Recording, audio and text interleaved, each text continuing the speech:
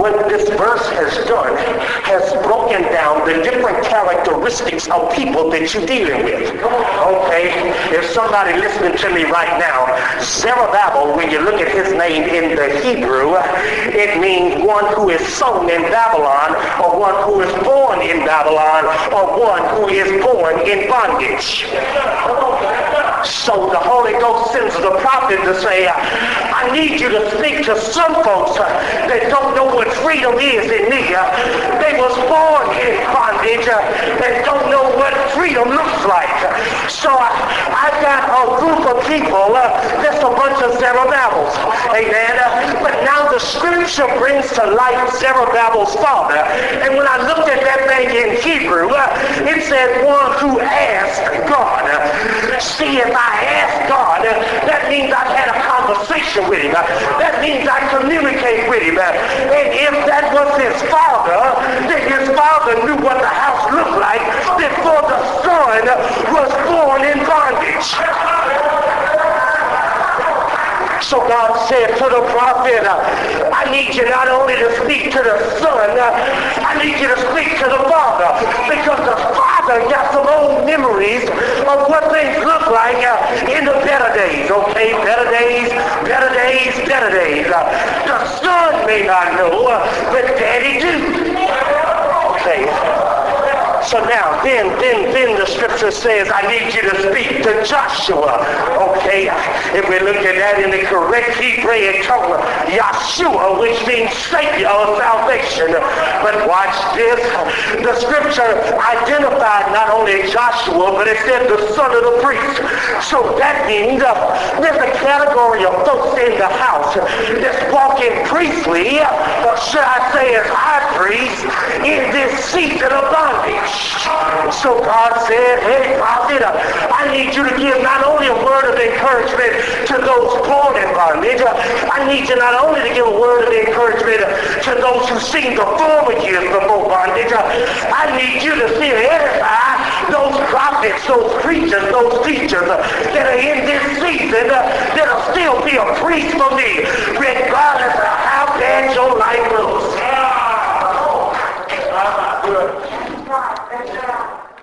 Then he says, watch this. Then he says, I also want you to speak to the residue. Okay, so I'm looking at me deep, saying, well, who is that? The residue is the remnant. However, as the prophet writes here, those are the folks that want to live right, but not have a right relationship.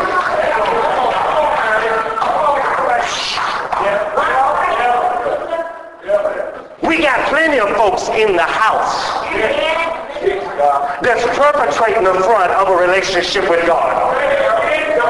So God says to the prophet, I'm including a word for them as well. There's nobody that's really got the wool over my eyes that I don't see what kind of relationship they got with me. In the same church, y'all know there's some folks that ain't even in the church that say, I don't need church. I don't kill nobody. I don't shoot at nobody. I don't steal. I think I live right. So God says, I got you inclusive as well. Now, it doesn't exempt you because you live right, but there's a righteous calling on your life. So God sends a prophet in the midst. God sends a prophet, watch this, that comes from the same stature. Y'all know it's tight, but it's still right. Some folks want to qualify the prophet that God sends them. But I remember by the word from all 66 books, ain't none of them born with a silver spoon in their mouth. Everybody came from a place of a struggle. As God said here earlier, everybody got something going on in them. So there's nobody that's exempt even when it comes to the spokesman for God. So see, when you understand that the prophet is real, that's teaching or saying something on God's behalf, they can say, yep, been there, done that, wore the same t-shirt, and got the same bag of Doritos. Your situation ain't no worse than what I done been through. I done been through some struggles. I done been through some pain. But I know mountain because I'm a living example. I don't know if somebody's shouting in the Holy Ghost right now, but if not, you'll get it later.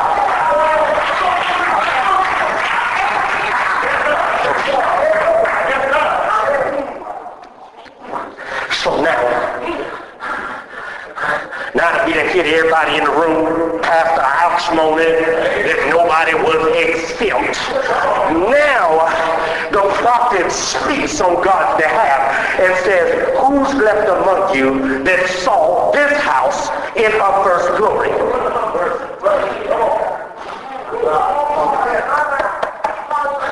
So watch this. Sometimes we have to do a station break. We got to check ourselves before we wreck ourselves. So God says, every time we go like the little red engine, sometimes you got to stop and check the brakes to make sure you're on the right track. So he says, who among you remembers this house in its first glory? Now, let me educate still somebody here, because people haven't got this thing on glory. Glory associates itself, whether we're talking Hebrew, Greek, or Aramaic, with honor. But it links and yokes itself to praise and worship as well. See, God identifies honor with you by the way that you praise and worship, okay? That still may be our moment there. So he says, who can remember the time that you was a real worshiper? Who can remember the time that you would dance like David in order for Daddy to get honor in you? If you can't remember that moment, then somebody needs to go back to grade school and do ABC blocks in order to build themselves in the right structure. Amen. See, some folks been missing it. They looking at you saying, I don't think it take all that. But man of God, I believe by the word of God, everybody that Jesus touched, they had a jump, a leap, a shout, a praise, a worship. So maybe somebody telling off on themselves that they ain't been touched.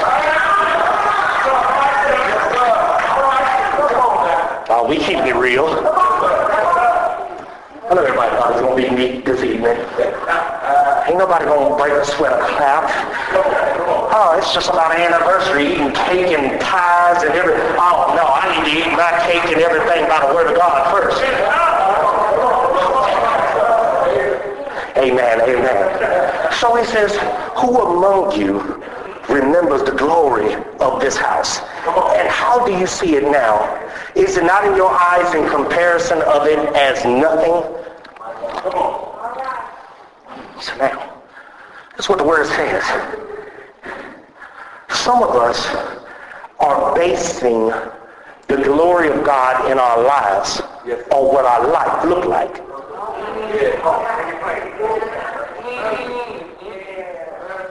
The prophet, on God's behalf, begins to check the people. He says, okay, you remember how this place used to look. How does it look now? And if I could paraphrase, put in an invisible parentheses, the way you see it versus the way God sees it. Because see, you got to understand, sometimes you got to be real with yourself and address some things within you in order to kill them. Some thoughts can't be killed unless you bring it to attention.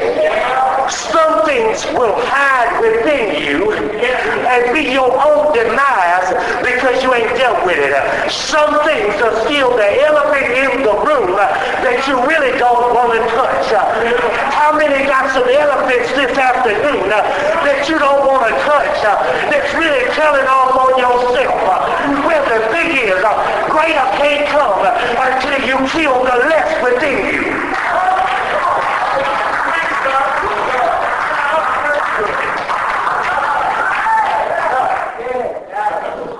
So he says, right now, your eyes are really glassed over because you're seeing things the way you want to see it. It's a terrible thing when we got to ask ourselves how we see a thing versus how God sees a thing. See, if I was a devout reader of the Word, I would come to a conclusion early in my life. My own opinion don't matter. God's opinion is the only one that matters. If I read it in the Word, that's it. Amen. It's been endorsed. So while we sitting here, killing our thinking and our brain cells, trying to reason with our situation, while we trying to reason with how the world sees ourselves, because in the reality of the matter, the world will always see you in dark speech. Okay, so I'm still looking at me deep on that. The world will look at you and tell you how it sees you. Okay. Let me take some folks down memory lane, man of God, because some looking at me like, I don't know what you're talking about. Okay, some of you that graduated from high school, y'all remember, your own family came and said, man, I thought you was going to be this, but you ended up that. Girl, I thought you was going to do this, but you turned up that. So the world was just telling you in dark speech how it saw you. And what happens is we sit there like a Oompa Loompa and accept that as how we see our future. I said this before and I'll say it again. Quit letting your friends prophesy your future.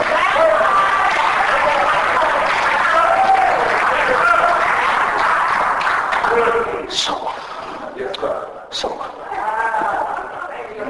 everybody good, right? My bad. We good? We good? Okay. All right, y'all ready for a little? Okay. So now verse 4. Verse 4, he says, Yet now be strong, Zerubbabel, saith the Lord, and be strong, O Joshua, son of Joseph, the high priest, and be strong, all ye people of the land, saith the Lord, and work, for I am with you, saith the Lord of hosts. All right. There's some revelation in that. So now, by the word, he tells you to be strong. All right, when we look at strong, strong means to be encouraged, be empowered. However, the prophet once again gives a word for each category of people. They ain't want nobody to be left out, because some folks, I'll be real about this. Some folks, even in the body of Christ, have an issue just because they don't get a positive word directly to them.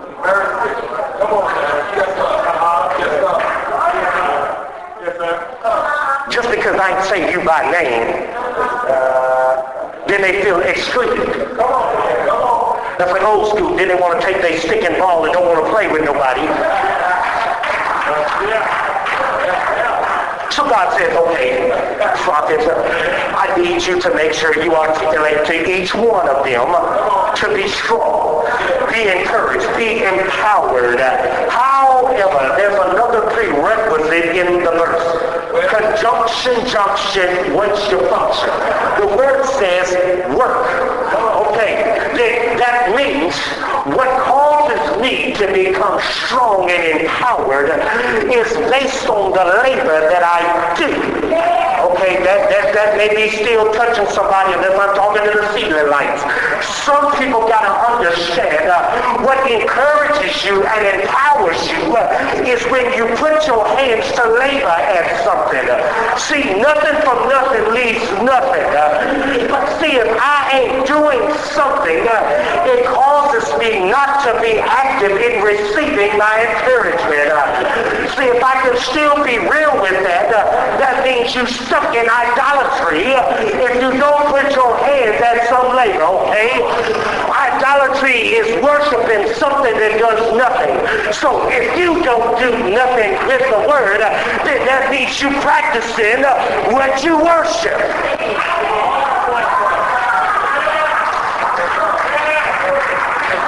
So the word tells you to be encouraged by what you begin to labor at. See, God don't need nobody that won't do nothing. Amen. God needs somebody that will be active and cause things to do. Even Genesis chapter 1, God's Spirit moved upon the face of the water. So if I came from his tapestry, if I got a piece of him that makes me me, then something in me should be a creative force that's telling me to do something. That means I change the atmosphere. That means I change what my current situation is.